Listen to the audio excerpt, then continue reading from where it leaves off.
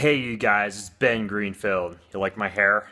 I just got done interviewing Katy Bowman, author of the book Move Your DNA. Now when this interview comes out, you're going to be able to grab it over at bengreenfieldfitness.com/moveyourdna.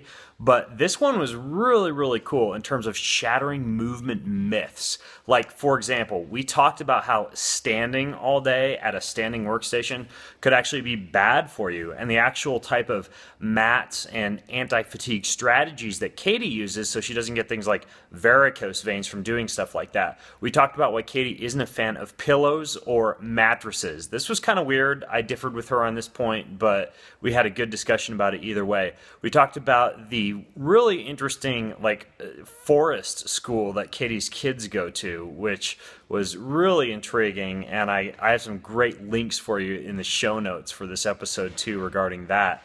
We talked about Kegel exercises and why Kegel exercises are not a good thing, and Katy is not a fan of them. We talked about why sucking in your stomach all day and holding in your abs is also not a good thing and could be actually weakening your core rather than strengthening it. So a ton of kind of controversial things and thinking outside the box in this particular interview. So again, when this comes out, you're going to be able to check it out at bengreenfieldfitness.com/moveyourdna. And as usual, if you enjoy this episode, go over to iTunes, leave a review. It'll help the show. It'll help other people to find the show.